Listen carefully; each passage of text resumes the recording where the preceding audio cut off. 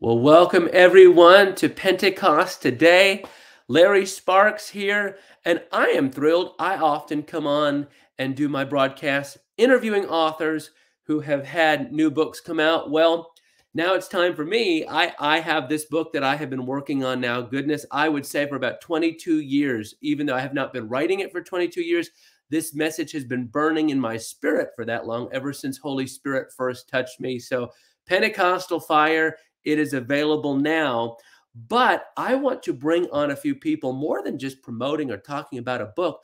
I want to bring on what I'd call practitioners of Pentecost, people who are not just writing theoretically about the move of the Spirit, but people who are actually experiencing it. So without further ado, I'm bringing on somebody who is not just one of our authors, but truly one of my dearest friends, Emma Stark. Thank you for joining me today.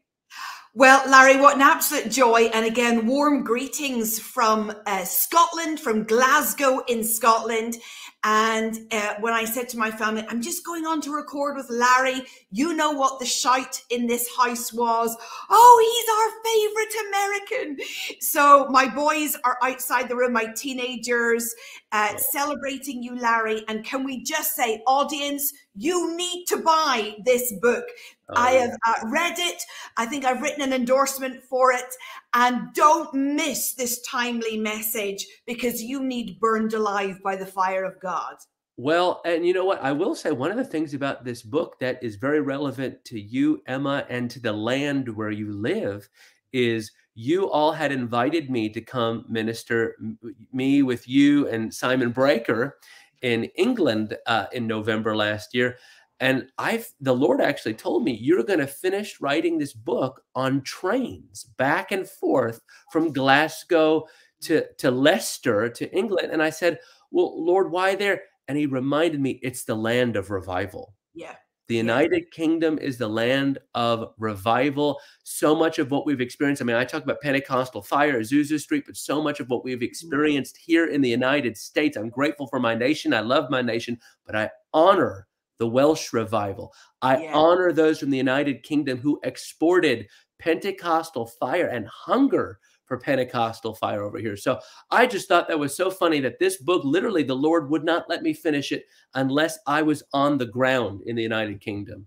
So I remember actually you talking about that in your train journeys, London, Scotland. You put in a fair few hours on the British transport system, didn't you? It was delightful. I have pictures. I just sat there with my Diet Coke looking out the window, and it's stunning. It's beautiful.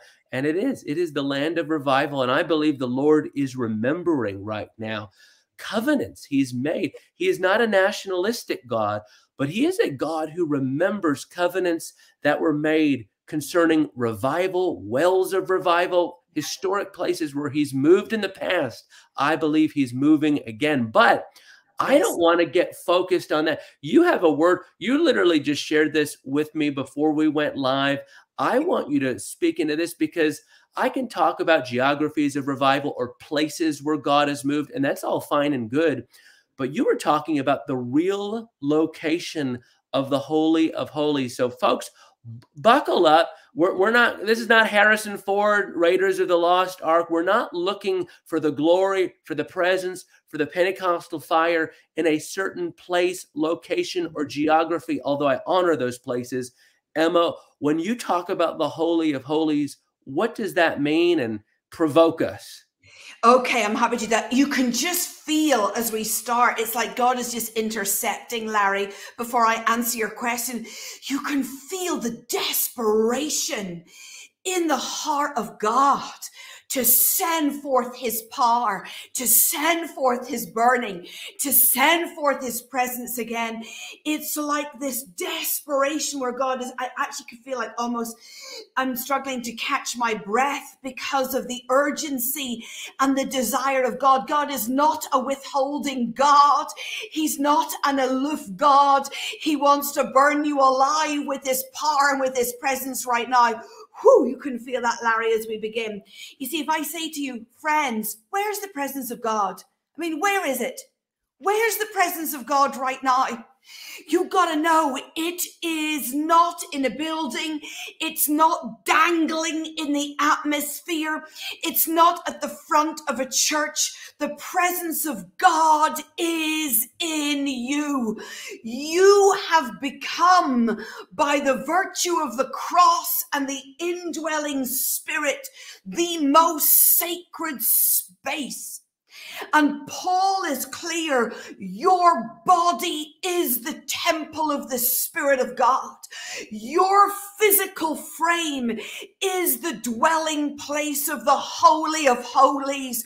Your physical frame is the dwelling place of God on the earth. Your flesh is the most sacred, holy space in which the King of Kings and the Lord of Lords of the universe resides. Under your skin is the full force of the righteousness of God. You are the temple of God. And I actually feel like, Larry, as we just say that, you know, we have pushed that understanding away. We have really shoved that to one side, and we have Old Testament nonsense thinking. Oh, you know, I've got to run to the church building, or, oh, I've got to dress up to meet God, or I've got to go to church as my prime way to meet God, like God has a house. No, you are his house. And God is saying, I want you to be burnt alive, but you've got to stop your thinking where one day or someday in a house, in a physical building, it's going to happen. And God says, no, I'm already the indwelling Spirit. And when you come in to know that, when that blows through your mind, I will burn you alive as you are, where I find you, however you are, because I'm wanting to be let loose inside you where I already live. Whew. Well, you know, as you're saying that, and there is a presence of the Lord here. I had to like move my little camera stuff around, but I feel like one of the reasons we don't see this thing called revival, and I just as a parenthetical, because you and I have a very similar perspective on this.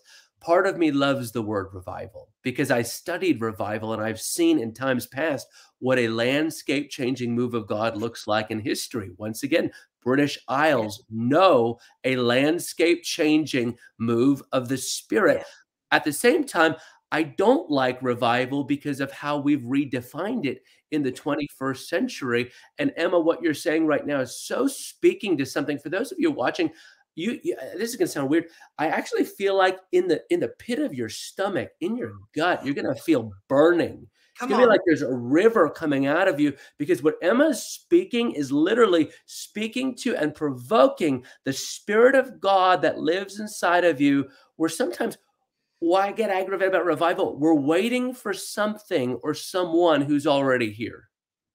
I think that's it, Larry. And I think there is this sense of, first of all, misunderstanding of where God lives. That's the first thing I want to kill, the misunderstanding of where God lives. He doesn't live in church. He lives in you. And that will change your whole world. So we're not waiting for God to walk into a building. God is waiting for us to say yes, that he might explode out of us where he already lives. You see, he is so determined to burn you alive. He's so determined that you're going to be a worker of miracles, signs, and wonders. He's so determined that you're going to be a glory carrier. He's so determined that you're going to turn the world upside down. He's so determined that you are where he wants to be. And so I think the second lie is, oh, you know, I'm not worthy. You have got to get rid of your shame. You have got to push off that sense of, I'm not really deserving. You are made righteous and made deserving. And I don't think we have even begun to grasp the purpose of what the cross did, where you became the dwelling place of divine holiness. He resides in you. And I think you're right, Larry, in that misunderstanding of revival where I'm waiting for God to suddenly drop down here and do something sovereign in a building, where he's saying, let me use you, let me use you, let me have you, let me take over all that you are. And here is the thing. God only burns on an altar where there's sacrifice. If there's no sacrifice, there's no fire. And so God is saying, I can't burn where there's no fresh sacrifice, because there's nothing to burn. So he's saying, will you sacrifice your time? Will you sacrifice your money? Will you sacrifice your life of flesh? This is not devotion. This is not passion. This is not even some kind of like exuberant worship. He's saying, cry to me in a surrendered, sacrificial way. Give me your time. Give me your life. Give me your attention. Give me your wealth. Give me your possessions. Because as we start to do that exchange where I sacrifice, he says, I'm just going to explode my burning all over you. And it'll be on you, not on a piece of carpet somewhere. Well, as you're saying that, Emma, one of we're pushing for something right now. We got to push past this old covenant, Old Testament perspective, because Romans 12:1 says this. He is looking for living sacrifices. He's not looking for dead people in the sense that physically dead people. He needs living people who offer up everything. And Emma, what you were just talking about in terms of some people believing this lie, I'm not worthy to carry the presence of God. Well, we really need to get over that. We really need to have a higher view of the blood of Jesus, because yes, in theory, apart from the blood of Jesus, none of us is worthy. We know that's a given. But because his blood has been sprinkled, I'm grateful I get to go to heaven. But Emma, what you're saying, we need to have a higher view that the blood of Jesus has cleansed us of sin. Why? Because he's establishing a new holy of holies in the earth realm. Yeah. And it's us. It's us. I think, Larry, this is so important. You know, that beautiful scripture, therefore, in view of God's mercy, offer your bodies as living sacrifices. This is your holy and acceptable form of worship. People watching right now, I want to tell you this. God is saying, you are where my burning will fall. You are it. You are where my eruption of glory will happen. In you, through you, on your life, I will burn. But here is the proviso. It's not about being worthy, because you're already worthy. It's not about being educated. It's nothing to do with that. It is this proviso that I come and I sacrifice all that I am. That his burning is not just contained in me, but his burning has all of me. And I do feel like in this season in the earth, God is saying to you, I'm cleaning my house. I want fire on the altar. We've not kept the fire kindled because there was no new fresh sacrifice. You can't have fire without sacrifice. So come back and lay your lives down again. Come back and give me everything. And I really feel it's quite personal. It's about time. It's about money. It's about energy. And I think, Larry, as a church leader, it's really difficult to put anything on weekly these days. Nobody wants anything weekly. We're all too busy for weekly. Nobody wants a weekly prayer meeting or a weekly home group. We just about manage a weekly Sunday service, don't we? Yeah. And I actually feel like God is calling us back into, no. You got to put yourself on the altar in weekly prayer meetings. You got to give on a weekly basis. You've got to come together in in this frequency of sacrifice of time and money and sacrifice together that I might burn you. It's this sense of this consistency of giving our lives back to God. Larry, I really believe God is saying, come on, back to the basics of consistency of giving our bodies as living sacrifices. That means my time in prayer, my time in gathering. And I want to say it again, it's about sacrificial giving. And God's saying, watch me burn that frequency of you sacrificing all that you are. Can I propose one other thing that as you're talking about, as we offer up everything to God, as we offer up, you're talking about, we haven't maybe seen fresh fire because we haven't offered a fresh sacrifice. And you know, the Lord was highlighting as you said that, because there's so many things that we think about sacrificing. We think about our time. You're talking about that, finances. We think about laying sin or struggle or addiction. Absolutely, yes, we give all that to God. But one of the things the Holy Spirit was highlighting is maybe the old ways of doing ministry, old ways of doing church, old ways, old thought patterns where we thought, well, this worked for 20 years.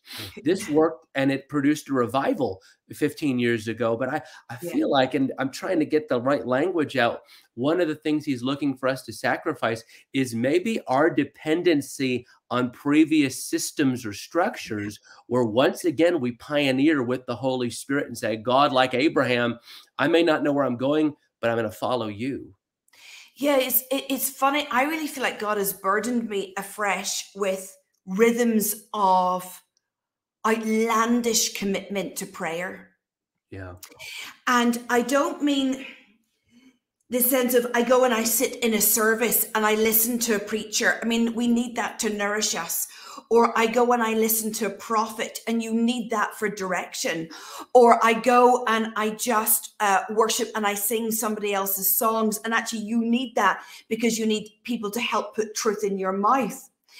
And I really feel like the Lord is calling us again into this collective inclusiveness where my sacrifice before him is contending prayer en masse. This sacrifice of my time to contend. And that sense of, for me, it's contending for Scotland as my prime place of responsibility. But I have to contend that there would be saving faith that goes out into the atmosphere. I have to contend for the harvest. I have to contend for his presence. And he's saying, don't you see that when you sacrifice your time and you travail together, that's a sacrifice that I can burn. And when you add into that the sacrifice of your tithes and offerings, I can burn that. And I just think that God is saying, what can I burn? What can I burn? Where can I burn? And of course, as we've already said, it's not the building. And it's the sense of the hovering cloud. You know, that's a very Old Testament concept. You're not really looking for that. You're looking for where God's saying, where can I burn? And really what he's saying is, who can I burn? Who is sacrificially living that I can burn you? It's actually quite complicated. It's actually quite simple. It's not complicated. He burns sacrifice. So therefore you have to sacrifice. Yeah. You know, and I think one of the dangers, and I share about this in the book, one of the dangers that prevents us from experiencing revival is this idea it's coming one day, someday. And could it be that we have the ability to bring that someday into now? Through I love that you use the phrase contending prayer, because one of the things the Lord told me, I'll just say this, I was in Missouri this week for some TV shows. I went into the little makeup room. We're both familiar with it. And the Lord confronted me. Now, you and I can have a mature conversation about this because I know we believe in the new thing and new means new, and we've heard new era, new season. But one of the things the Lord spoke to my heart, he said, where's the old fire? I'm all about new Yes, ways of partnering with God, but I yes, felt like he was saying, "Where is that old Holy Ghost fire?" And I he would agree. contrasted that with what we see in the scriptures where they tried to put the Ark of the Covenant on a new cart, and a guy Yes, touched it and died. yeah, Where I think sometimes what we try to do is innovate past God's yeah, will. We think, yeah, "We gotta make this more appealing or cool or relevant. We're living in the 21st century. How can we bring in teenagers and all that?" But what I love that you're talking about, and I talk about it in the book, we yeah, need the old ways, the ancient paths, the yeah. ancient boundary stones. We need contending prayer. They used Mhm. to call it travail or tarrying or grabbing the horns of the altar. It's basically people who said, God, you can burn through me. Yeah. I think really when we talk about glory to glory and an increase of the glory of God coming to us, which there absolutely is, or a move of God revival, pick your favorite language and how to express that. I think we understand that we can't carry weight without foundations. Mm, You can't carry increased glory without foundations. And the foundations come in the quality of your character. I don't think God can trust fresh fire, Pentecostal fire, however you best express it. I don't think he can trust that weight on something that is flimsy of stature and flimsy of character. Otherwise, you will be consumed. So I really feel like God says, if you can sacrifice, you can prove yourself worthy to carry something of the new glory and of the ancient fire. And I really feel like the question of today to those who are listening and those who are reading your book is this: how could I sacrifice? How could I sacrifice to be proved worthy to carry the burning of God? yeah. And I really believe that's the question of the art. Do not mix up sacrifice with enthusiasm. Mm, Do not mix up sacrifice with passion or devotion. And I really feel like we're in those days where David says, I will not give to God something that did not cost me. You want the glory, it will cost you. You want the fire, it will cost you. You want to carry the new, it will mm. cost you. You want to carry the Ancient of Days, it will cost you. And actually, there is this sense right now where God is asking you, where can you pay a price? This will not happen without cost. And you need to become an example of cost paying. You need to become an example of sacrificial living. What kind of person do you want to be? Do you want to be a fire carrying, glory filled person?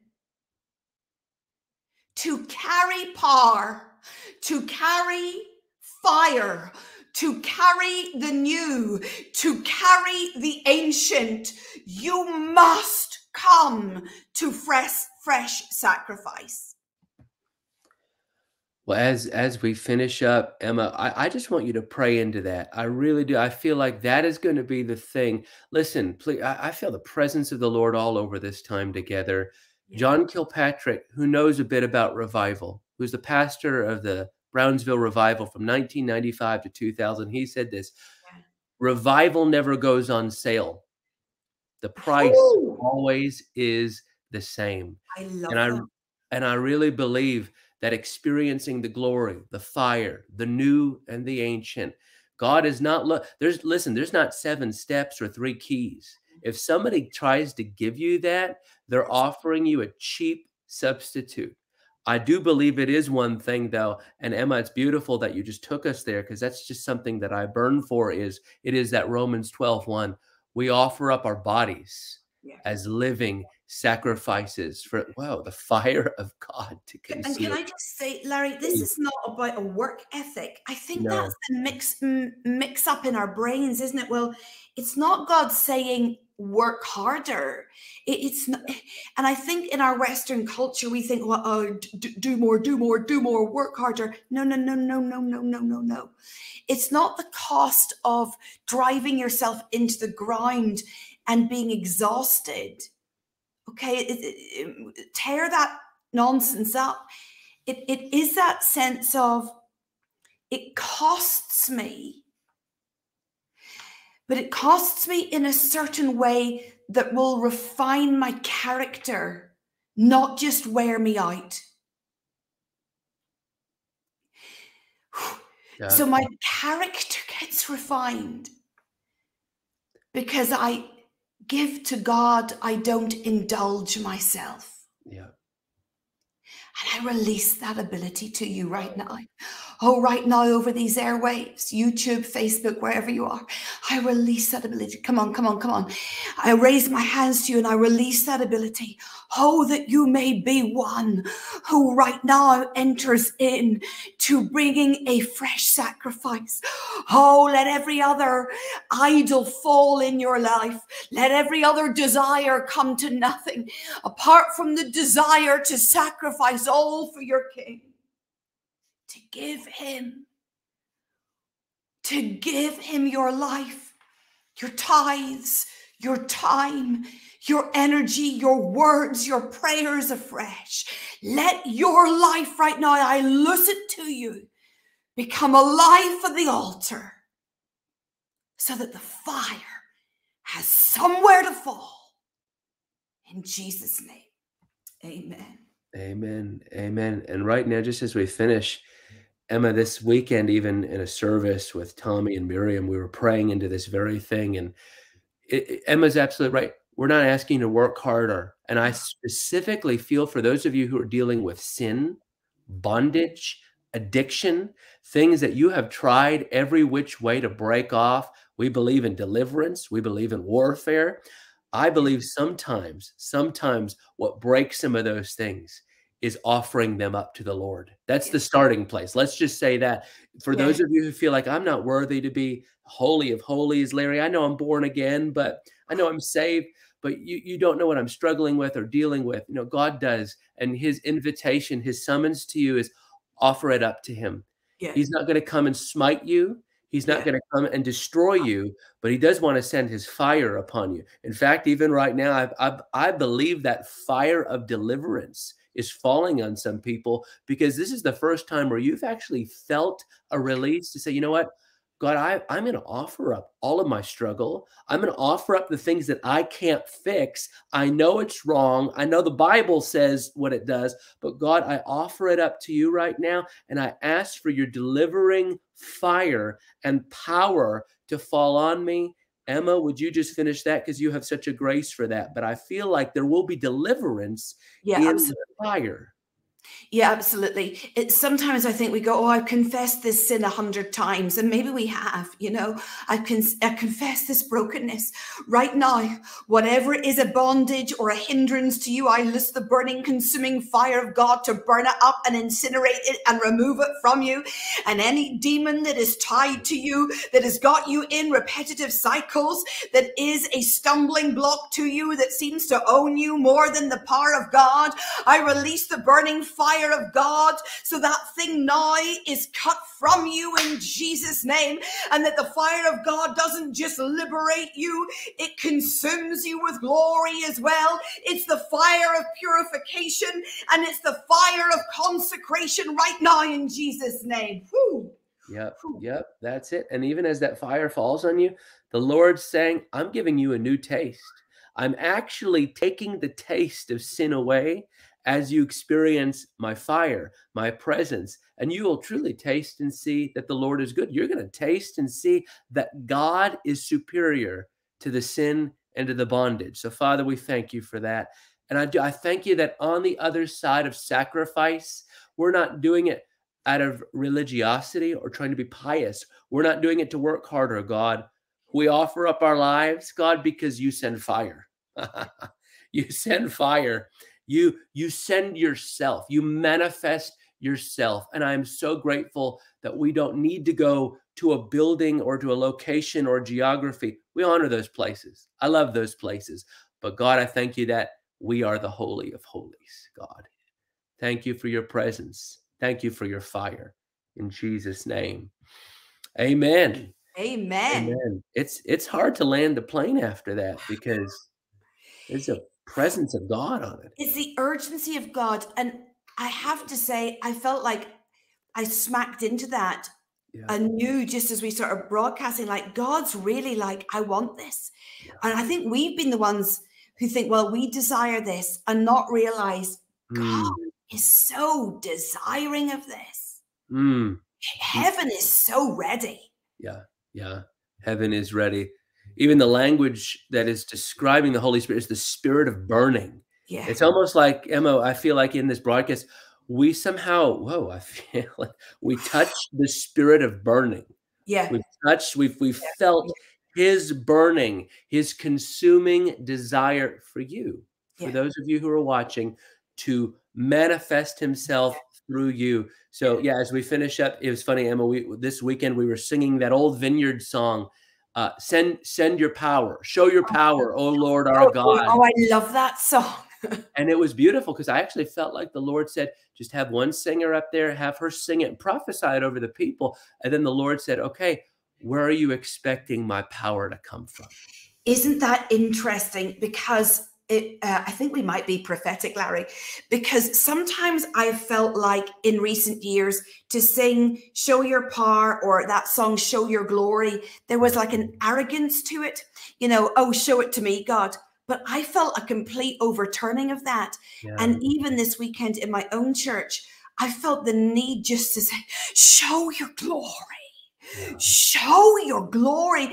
And it wasn't with that arrogance that I might look good or for my fame. You know, it was that sense of, God, you've got to show your glory because we now need your fame and the transformation that only you can bring. Show your glory.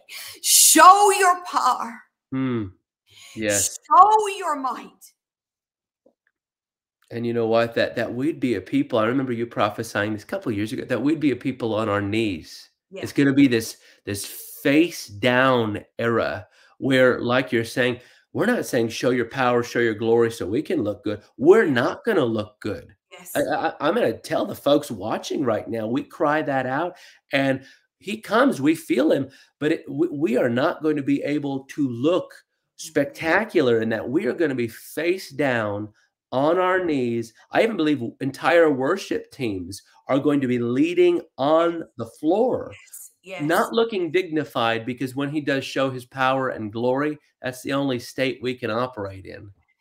It's this movement of the entire body of Christ who are the remnant into authenticity. I think that's what really is we're talking about here. I mean, we've often talked about the end of the polished performance. Yeah. And actually just it's raw, authentic heart cry. Yes. If you don't come, God, we're lost. Yeah. Well, goodness, we could keep going, but that's how you know that Holy Spirit has a wonderful synergy here. So again, Emma, thank you so much. Thank you for being such a key voice in my life. I mean, the Pentecostal Fire book and teaching is something that is really the culmination of me spending time around a lot of people who are practitioners of this. And you, the team in Glasgow, I am so grateful for what you're pressing in for, and you are seeing that fire, and we are seeing increasing measures of that. So yes, and the book. Oh, can we just have a comment on it? Is timely. Oh, It is timely. So make sure you own a copy. It's one of those books that you'll want to underline and highlight, and then at least buy two, because if you want to give one to a friend. And it's that sense of we want to come back to the conversation of the need for fire. yeah. And actually, probably you should be reading it in a small group where you're chatting back and forward about the value of the fire of God. It's not one of those books you go, I read it and I set it down and it wasn't that a lovely thought. It's that sense of, actually buying a group of them and we chew together the concepts in it. That's probably the best way to use this book. Well, let it be. That is my prayer for this, that you would read it, because listen, I'm not an expert. Yes, I have credentials. Yes, I have my master's. Yes, I've studied church history. But I'll tell you, the greatest credential that I have to write this book, it's the same credential that you have when you read it. I'm hungry. Yeah. I'm hungry. I pray that we would all be equally provoked to say, God, we want the fire of old. Why? So that we can be catapulted into the new. Yeah. I want the fire of Pentecost so that I can actually start to touch and taste what Jesus called the greater things. Yeah. So blessings to you all who are watching. Emma Stark, please go visit her. I'm sure there are many fans of Power Hour or Par R. She just says it so much better. On YouTube, Facebook. She's written two of the most amazing books, Lion Bites and The Prophetic Warrior. I know she's on here talking about my book, but I'm just so grateful for the impact Emma Stark has had, continues to have, and the amazing growing work that God is establishing in the British Isles. It is incredible. So thank you all for watching today, and we look forward to talking to you real soon. Bye-bye. Bye.